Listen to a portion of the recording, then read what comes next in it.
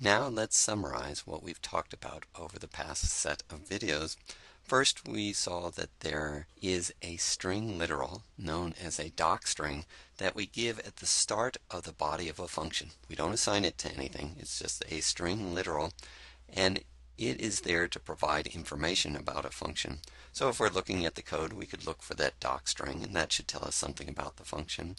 If we're using the interactive environment, we can use the help function on a particular function, and it will return the docstring as part of the information it provides.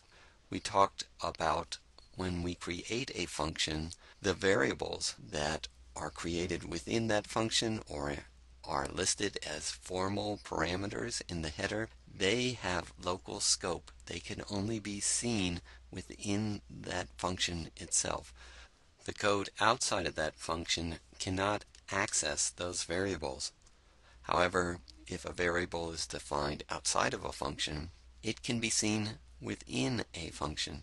So those variables that are defined outside of functions, they have global scope.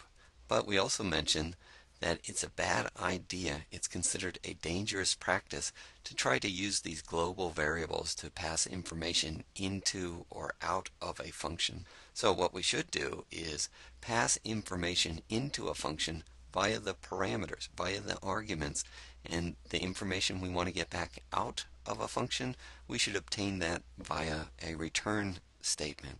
We also talked about the fact that we can define one function within another, but generally we won't do that. We would like all of our function definitions to have global scope, so we can use these functions wherever we want. We mentioned that programs are often written entirely in terms of functions. We take a large task, break it down into subtasks, and try to assign these subtasks to individual functions. And so our program consists of functions calling each other. The execution, by convention, is started with a call to the function main. So main is the function where our program starts. And again, this is just by convention.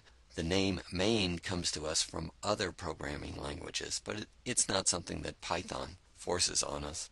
And finally, we mentioned that to create a function with optional arguments, we can simply assign default values to the formal parameters in the function header. So then if an actual parameter value isn't given, the parameter will take on that default assigned value.